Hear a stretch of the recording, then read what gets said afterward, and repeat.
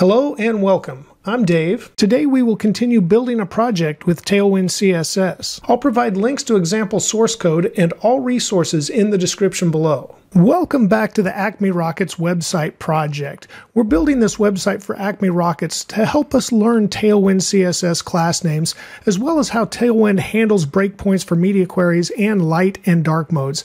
I'll quickly review the page again as we will continue to build it today. We have a hero section here where it says we boldly go where no rocket has gone before, and we completed this in the first lesson for this project. We also completed the Our Rockets section that has cards for each rocket that Acme Rockets sells. Today we'll work on the testimonial section, as we see here, and we'll also work on the Contact Us form and complete the footer for the web page. Now we're currently looking at this in a full screen mode. I'm going to drag this over. I'm also using dark mode, which is my default, but now here on the right side of the screen you can see I can right click in Windows on my desktop and choose personalize. I'll go to the colors. I'm going to switch dark temporarily to a light theme, and then I'll minimize this so we can look at this project once again. And you can see it also has a light theme applied with Tailwind, and that's the default unless Tailwind identifies the system preference or just the user preference, wherever it may be set, is dark mode. Now here we have a smaller screen size, and you can see the media queries handle everything just a little bit differently. It's not taking up the full viewport for each section like I did when we were on the full page. When I drag it back over, you can see our rockets creeps up a little bit. That's okay. That's what we want, and we will handle that with media queries. But now let's look at the testimonials. They look quite a bit different than they did in dark mode. Now they have a teal background and kind of an obvious container as well. After that, when we look at the Contact Us, it's very much the same, as well as the footer. Now, I'm not going to be in light mode that often because I really do prefer that dark mode. So I'm going to switch this back. I'll choose Personalize once again, go to Colors, and then choose Dark. Now, if you're using Mac or Linux, that setting may be in a different place. Now I'm going to pull this back over to full screen, and let's go to Visual Studio Code. Okay, I'm in Visual Studio Code now, and I've got the package.json file open. Now one change we want to make is we are using the completed code from lesson 2 where we started the project. Let's switch the name in our package.json now to lesson 3 so we know we're updating our code. We can save that, but afterwards we just need to press Control and the backtick, or you could go to the terminal menu, either way, and we want to open a terminal window.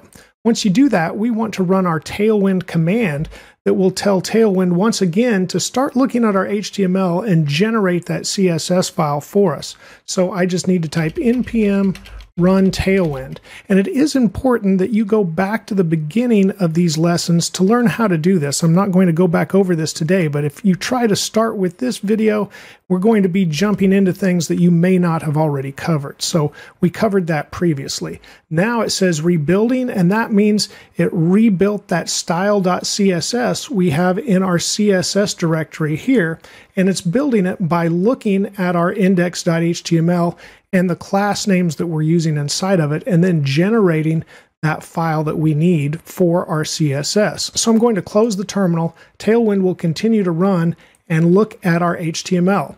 Now that I'm in the HTML, I'm going to go ahead and press Alt-Z, so any line that would scroll off the screen is going to go ahead and wrap down to a next line. And we're going to start working on this testimonial section where we left off in the last tutorial. So we have the header already for testimonials. After that, we want to add a figure element, and we're going to add a class to that of my, which would be the margin on the y-axis, so the top and bottom, and we'll say -12. So when I press tab, we now have our figure opening and closing, and we can mouse over, just hover over that my-12 class name, and you can see the actual CSS styles. So we have margin top 3rem and margin bottom 3rem. After that, we're going to have a block quote element, and I shouldn't have pressed the tab so soon, so I'm going to redo that. We'll do block quote, and then dot, and here I'm going to add some classes too. So bg-teal-600, that is the background color, and that is a specific color that you can look up in the Tailwind docs if you want to. After that, I'm also going to add for dark mode bg-black,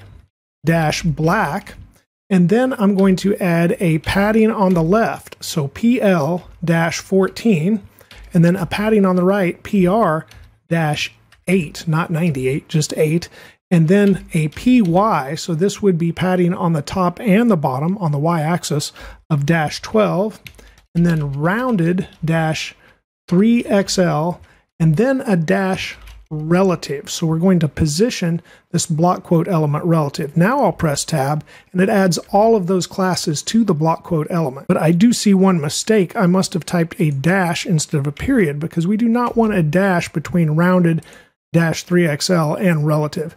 Now that looks correct. Now I'm going to put a paragraph inside of the block quote here. So just a P tag, and then I'm going to put dot and start typing out the class names as well. So text-2XL, and then we're going to have a media query when it gets to that small size, and we'll have text-3XL. After that, we'll also say text left, which should align it to the left, margin top -2, and we'll have text -white. And then if we have dark mode, we'll have dark and then text-slate-400. Now we're also going to use a pseudo element for some content, those double quotes that we see for the testimonials. Now I could press tab right now just to impact what I want for the paragraph, but we're also going to use a pseudo element for before and a pseudo element for after content, and those double quotes we saw with the testimonials. So I'm going to drag this to the left just to show you a reminder. And when I go to testimonials, you see these double quotes here, and we had those in the light mode as well. Those are pseudo elements that we are inserting with CSS, the before and the after. So now let me bring this back, and we can go ahead and apply those with Tailwind too. So after we've added these initial classes, I'm going to add some for the before pseudo element. So I'll have dot before, and then after the before, I want a colon and content, and then I'm going to have a dash and a bracket, and now I'm going to put in a symbol, and this is a /201C, and that is that double quote, the opening double quote. After that, I can put another before and colon and say font-serif, and then another before colon absolute, so it is positioned absolute, which is why we had the parent positioned relative, and then another before colon, and we can put the top at 0, and then another before, and we can put the left at 0, and then let's put another before, and we'll size it up with a text-9XL, very large. We'll continue with our before streak and have text-white, and then let's add before opacity -25, before transform, and then once again a before translate -x-2. We'll do the same for y, translate -y-2. So we're just moving it a little bit with that transform, and I believe we're finished. So let me press tab. That's a lot of classes, but just adding that before pseudo element added a lot. Now I'm going to paste in the content, and feel free to go to the source code for this tutorial to copy this content if you want, or you can type it out. I didn't want to have to type out each little sentence for you as we went along. More interested in the classes we are applying. So let's save this much, and everything looks accurate to me. Now we also want to do this with the after pseudo element. So I'm going to select everything here for the before and copy this with Control-C, and then add a space and paste it in once again. So now we have doubled the classes, and Visual Studio Code shows us, yes, there is an error here, and it looks like it didn't add our content that we had the first time. Let's see if it added it the first time. It really didn't, did it? It didn't like being chained together. So let's put this in again. It's a bracket, and then a single quote, and /201 with a capital C. There we go. So this is our before content. Now we're going to have to change that for the after. So we know the after will start right here with content, and then I'm going to press Control-D to select every instance of the word before. I'm just pressing Control-D to select all of those. I'm going to change those to after. So I just changed them all at once. Now we change this content because it will not be the same. It's the closing double quotes. So once again, a bracket, and I'll have single quotes and then a slash 201, but the capital letter D. So now that would be the closing double quotes. So yes, this is a lot of classes applied to one element. First of all, we just had what we were styling the paragraph with, and that wasn't that much because the before starts right here. But once you add before and after pseudo-elements, you can really fill this up. As soon as we finish with this first testimonial, we will check the display as well, just to make sure we haven't made any mistakes. But we're not quite finished yet. After the paragraph, we need to add a fig caption element, and that will have several classes too. So we'll put on italic, and then text dash XL, and then for a small media query, we'll put text dash 2XL, then text dash right, and then margin top dash 2, then text dash slate dash 500, and then for dark mode, we'll put text dash slate dash 400. Now let's press tab, and all of those classes are applied to the fig caption. And inside of this, I'm going to put an HTML entity, so the ampersand, a hashtag, and 8212, and that is a long dash or a long hyphen. Then I'm going to attribute this first one to Wile Coyote, and on his business card it says genius, so that's what I'm going to put. If you're familiar with Wile Coyote, you know what I'm talking about. And now let's check our project. So I'm going to press go live, and we should start live server, and here's our project. Let's just scroll down. Here's the rockets we completed as well. Here's the testimonials. Oh, and we do have a small issue with the quotes. It looks like the before and the after are on top of each other. So there is something we need to fix here. Everything else looks okay, but we want that closing quote over here just above the genius. So let's see what's going on in our code. And yes, here's the problem. We changed the symbol, but that's all we changed. And then we gave both position of top 0. But this bottom one shouldn't be at top 0. It should be at bottom, so let's go ahead and add that, and it's a minus bottom, so we'll say minus bottom dash 20, and then instead of left 0, it's going to be on the right side, so it is right 0. After that, everything should stay the same, so I'll just drag the code to the left here, and now we can see we've got our quote up here above the starting of the paragraph, and then we've got the quote here below genius, but I think we wanted it above, so let me check that one more time. So if we scroll down, we can see we put our fig caption inside of the block quote, and that was a mistake as well. So I used Control X after I highlighted that to remove it, and then I put the fig caption after the closing block quote, and now we should be good when we drag this back over. Always good to check your code. So we have the opening quote here, the closing quote here on the right, and that looks much more like what we want. So I'll drag this back. And now the hard part was creating the first one, but now we just have testimonials that follow this same pattern. So I'm going to highlight everything we just created from the opening figure to the closing figure, and I held down the Shift key and clicked here on the ending line to highlight everything. Now Control C to copy. Actually, I don't need to do Control C. What I want to do is Shift Alt and the down arrow to copy it down once, and then Shift Alt and the down arrow to copy it down twice. So now we should have 3 testimonials. They're just all the same. So let's save that, and we'll once again verify that we have 3 here. So here's 1, 2, 3 testimonials, all from Wile Coyote. So now we just need to change that content. Let's scroll up to find out where we started, and there's testimonials. And so here's the first one from Wile Coyote. Now let's just change the content for the second one. So I'll highlight all of this and paste in the next paragraph. Now I want to notice something here, draw your attention to it. I'm using a span, and I applied 1 class to that just for this one sentence that says, "This makes me very, very angry."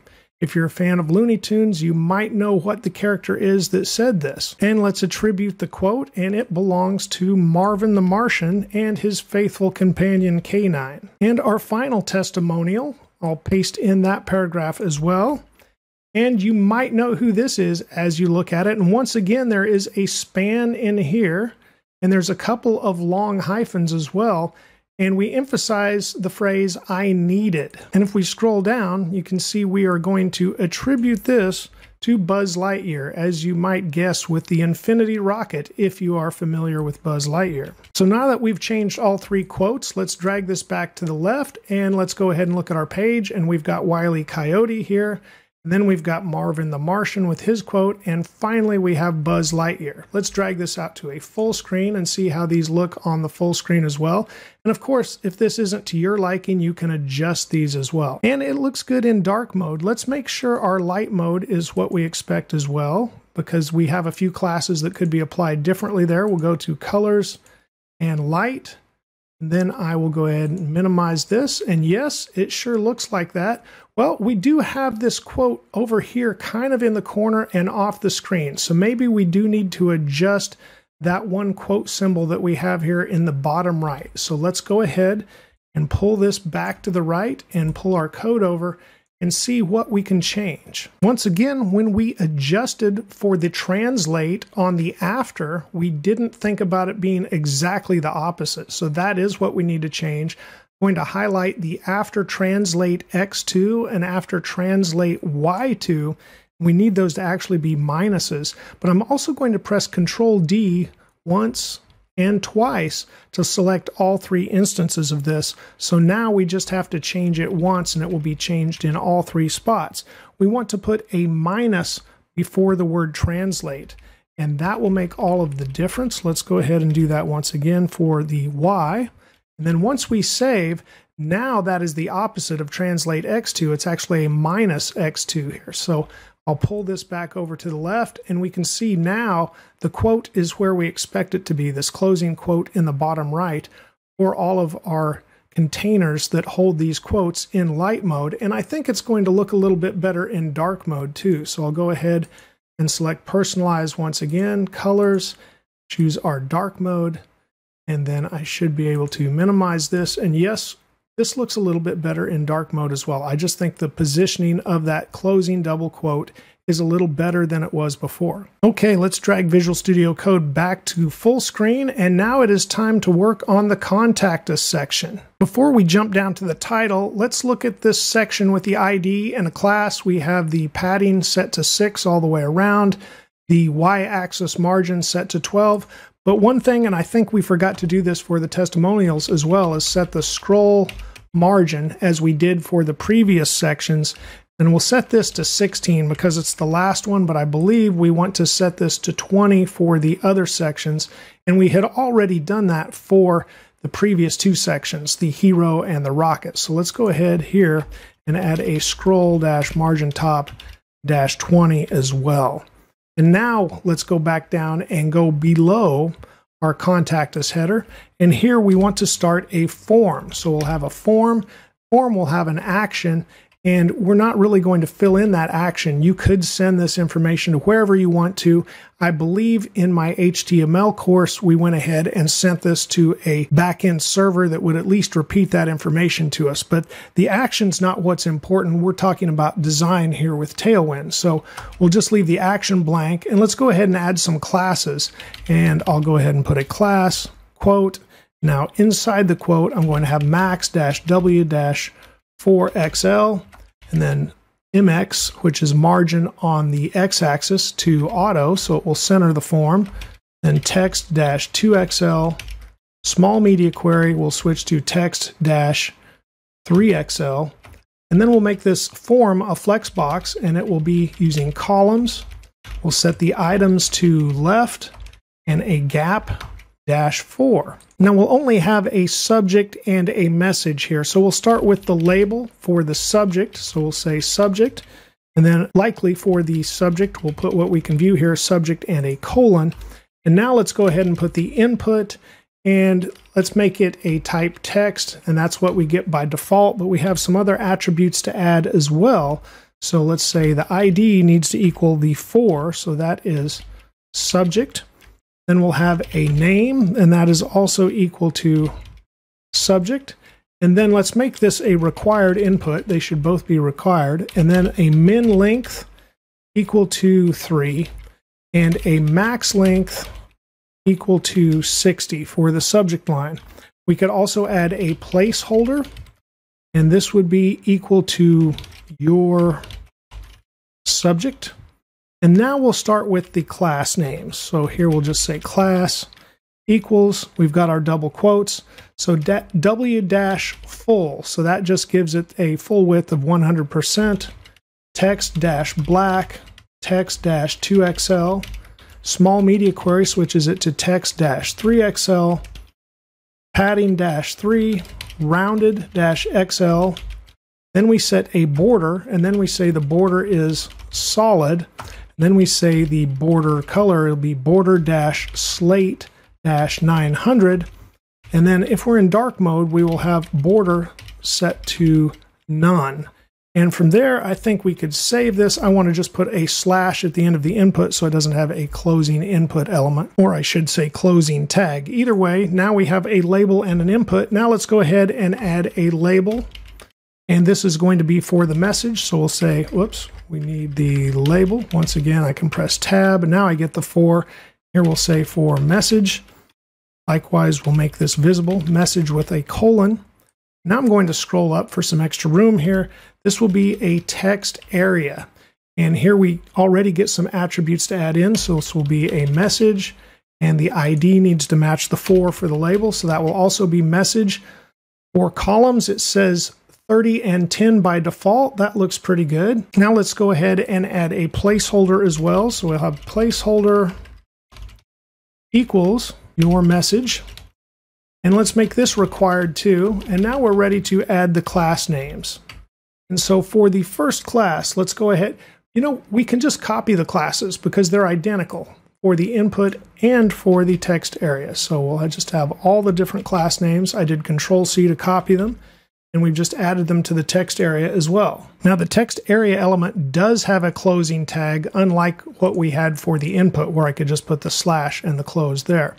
Okay, after that, we need a button to submit the form. So let's have a button, and let's give it a background color of teal-700. After that, let's give it a hover pseudo class. So if we hover over the button, now we'll have a background of teal-600, which is just a little lighter.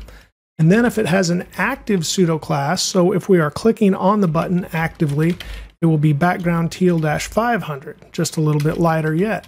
The text on the button will be white, and let's give it a padding of -3, and let's give it a width -48. After that, we'll say rounded -XL, and then, whoops, there we go. And then we'll have a border once again, and then we can say border -solid, and then a border -slate -900.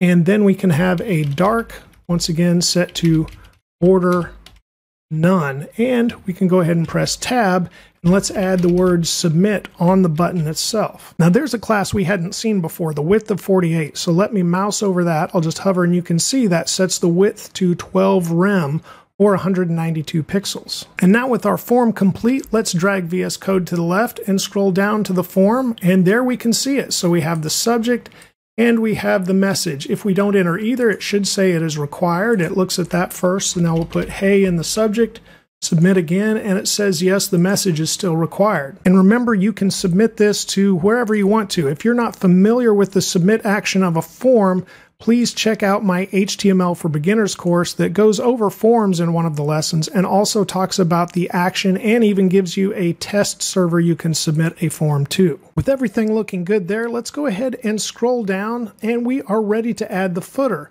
The footer is going to come after the main element, so let's put it below, and we'll start with the footer element. And we can add classes to it right away, so let's say -bg -teal -700, and then text -white, and then we'll also have text -XL. And we can press tab, and we get all of those classes added, but I also needed to add the ID, and I should have done that before with the hashtag, but here I'll just say ID footer, and we need that added as well. Okay, so we have the footer with an ID and the class. Now inside of the footer, we're going to create a section, and this will be a container which will let us divide up some of the content. So now let's go ahead and add a max-w-4xl. And if you remember, we wanted that background teal to spread way across the page, the entire width, just like we did the header. However, the content we want to contain to this max width 4XL, just like we did the header as well. So it doesn't spread itself all the way out on those large 16:9 screens. After that, we'll put in a margin X on the X-axis of auto, so it centers this content. And we'll have padding -4, flex, also have flex -columns, so we'll use columns for this content. Small media query sets it to flex-row, and so on a mobile it would be different, and then the small media queries as the screen gets larger, so iPad and up it would be a row. Then we'll have another small media query, and we'll say justify-between if that is the case on those larger screens. Now we press tab, and all of those classes are added to this section. Once again, this max W4XL, if you remember, sets a max width. Here you can see it's 896 pixels or 56 rem. Now I'm going to add an address element, which is a semantic tag that tells HTML and anything processing it that the inside, the contents, is an actual address. Now I'll just paste in the address, but you can see I've got a couple of elements inside of this address. So I've got an H2 around the title, the full business name, Acme Rocket Powered Products, Inc. And then I have each line of the address, and then the email actually has an href in there that contains the email. So if you click it, it would launch the email that is processed on your computer, and then also, or the default client for email, I should say. And then you've got the href for the phone, and on a mobile device, clicking that should actually dial that number. But this is just one of the columns. We have some more content to add, so I'll scroll up a little bit. Then we're going to add a nav element here and add some classes to that. So the first class is hidden, so it would be hidden on mobile devices. But then we'll say at a medium size, so a larger query, we'll put in a flex display, and we'll have flex-column, and we'll give a gap-2. Press tab, but we want to add one more attribute to this. It's an aria-label, because we have several nav elements on the page, so we have to say what this navigation is about. And so we'll just put footer in there, as we also had a couple of nav elements up in the header. So now that we have our nav set, we need to put some hrefs in here, some links. So I'll start with the anchor tag. When I press tab, we get that href, and this is just going to link back to the rockets section. So I'll just put that hashtag rockets for the anchor. That's a link on the same page. But we can also add some classes here. So I'm going to put a class, set this equal to hover. So when we're hovering over this link, the opacity will switch to 90. So it will be just a little see-through when we hover. We can tell the difference. And we'll have our rockets as the text. So now while I'm on this line, I'm going to press Shift Alt and the down arrow 2 times. So I just copy all of that down. So the next one is going to link to the Testimonials section. And once again, instead of our rockets, I will switch this to Testimonials. And then on the last one, it's going to link to the contact anchor, and then I'm going to put contact us here in this link. We have one more column yet to add here, and so I'll put a div. We'll just use a div to contain this information, and then we'll add the class of flex and flex-column, and then a small media query, and give it a gap-2. Now inside this div, we're going to have a paragraph, and I'll put the class text-right. Now I'll press tab, and now I'll say copyright, and now I'm going to use an HTML entity. The ampersand, copy, and semicolon is the copyright symbol.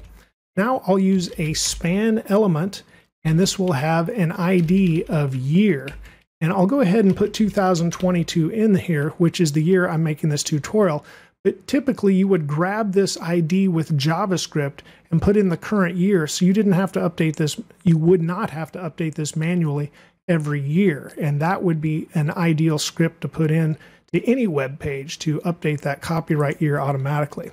Okay, after that, we're finished with the first paragraph, so I'll put in a second paragraph tag, Again, the text right class. I'll just say all rights reserved.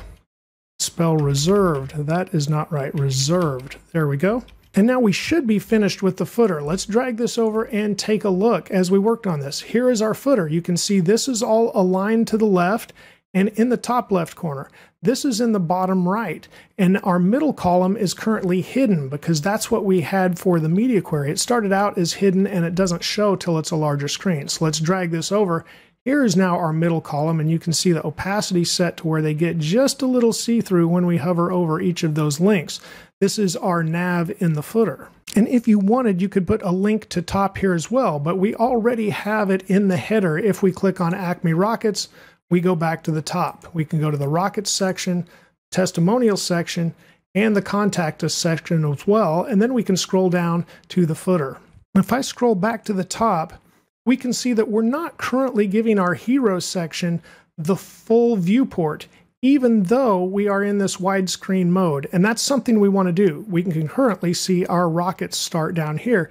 That's great when we have a page more like an iPad, but when we have a widescreen, we want to put in a media query that will give the full viewport to the section that we're on instead of sharing that viewport between two sections. To do this, we're going to put in a custom media query. So I will drag this back over to full screen mode, and we need to actually look at our source here with our input CSS. So this is what brings in everything from Tailwind when it compiles our CSS.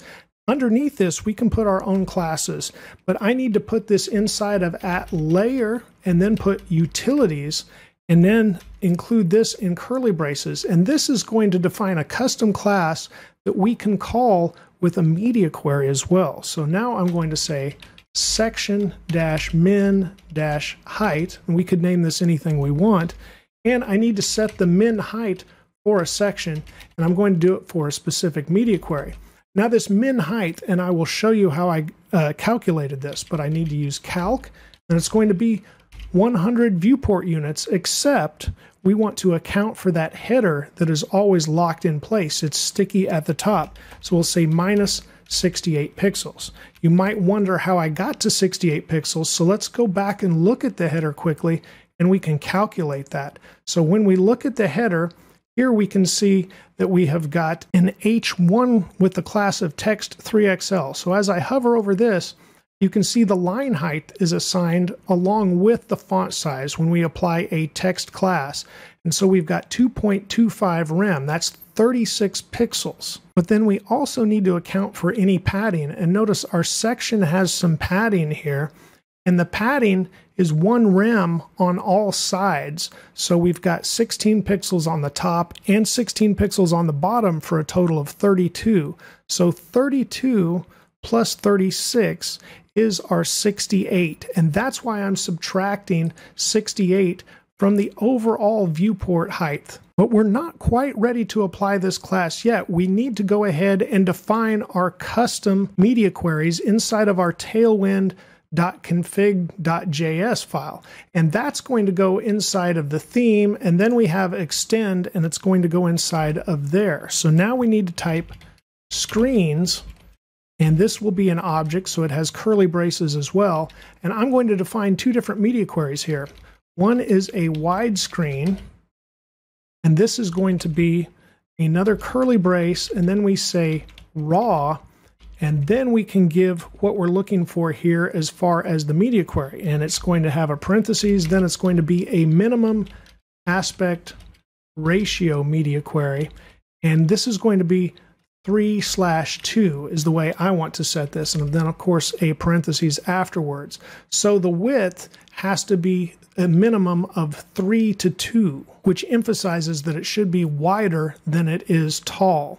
After that, I need to go ahead and put a comma because, as I mentioned, this is an object. If you know JavaScript, you know what I'm talking about. But we're going to put another value in here, so we need to separate them with a comma. I'm also just going to do Shift Alt and the down arrow so I don't have to retype everything. I'm going to turn this word widescreen into tall screen, and now this is going to be a minimum aspect ratio of 1 to 2. So it needs to be at least twice as tall as it is wide for this to kick in for the tall screen. So now let's save these settings and we'll go back to our HTML and we can use our widescreen and tall screen media queries along with our section min height class that we defined here. So we'll put those all to use together. So let's go to our hero section, which is right here. And then in the section, we can put these together. So I'm going to type widescreen and then a colon, just like we did with the small media query or the dark media query. And then I'm going to have that class name, which was section-min-height. Then I'm going to copy this, give one more space, paste it again, and I want to use that same class for a tall screen. So we also have the section taking up the full viewport if it's on a mobile device. So we've got both of these classes now, and I can just copy both of them, and we want to apply them to each section. So we have our hero section, and we'll scroll down here to our rockets section, and we can apply those at the end after our scroll margin. And then let's go ahead and scroll down to our testimonial section, and here it is. So once again, after the scroll margin, and then finally, let's get down to our contact us section. We'll find that. And here we are, and we can apply it as well after that scroll margin. Now let's drag this back over, and let's go ahead and just click on Chrome. Now we can see this takes up the full viewport. And so when we go to our rockets, we don't see any other section creeping up underneath because that media query has kicked in for the aspect ratio. Testimonials, it's already long enough, it probably wasn't an issue, but we went ahead and applied that class.